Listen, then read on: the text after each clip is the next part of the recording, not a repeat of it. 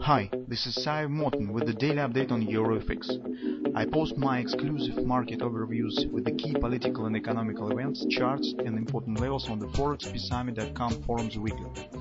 This short video is a response to rapidly changing situation on the currency markets and should help you to stay on top of the game and be profitable.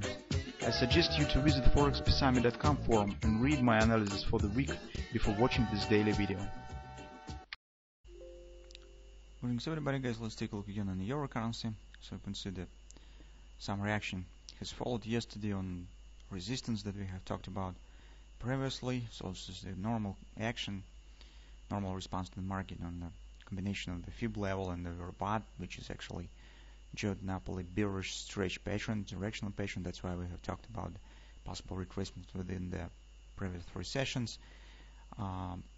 Currently, we should be careful to some details on the intraday charts, because on the daily, the situation changes really slow, and our major activity stands on the intraday chart. So on the 4-hour time frame chart, although we have talked about the double repo pattern, but it hasn't been formed because market just continue to move lower and hasn't created the second top here, which is what's needed to get kind of double repo sell. But market's moving downward directly. Right now it has hit the first support area 1535, and take a look, guys. It's interesting. Market at bottom corresponds to these lows. So here we see some harmony in the price action. Strong drop and very small retracements to the sides of this drop. It reminds the hand shoulders pattern, but for the hand shoulders it's too big difference between potential shoulder and the head. Usually hand shoulders take 127 or 1618 ratio between the heads and the shoulders, but currently it's definitely much greater. So I think that could be probably 2.618 relation or something of that sort. But anyway, here we see some kind of the harmony between this retracement and minor 30%, even not from the major action point, but 30% just from this point. So that's why on the hourly chart we need to keep an eye on one important moment. In general, we thought and think that this level is too close to stop the retracement because market at overbought. Usually when the market stands at overbought, you do not use nearest fib support areas because the chance on the deeper action greater, just because market is overextended to the upside. Our major level that we have agreed to take a look at as potential destination point of this retracement is this confidence support 1481, 1499, 115 approximately. So if we would suggest possible action here in this manner, so it will be kind of the ABC, for example. In this case, you can see it precisely leads us right to this point. And that will be the moment that we will be watching for in taking the long position. But at the same time, guys, now let's finally turn to the hourly chart. Here is a very important moment on the hourly chart, and particularly speaking the C point. As you can see, market turns down precisely from the point that we have specified recently. C point 618 retracement is kind of the hand shoulders that we are talking about. Currently, guys, market has hit minor target of this ABC top pattern. This is 618 minor extension and turns to reaction. This is normal.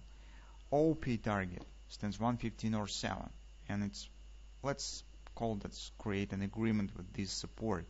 It's 115 upper border of this confluence. 115 or 7 is very close.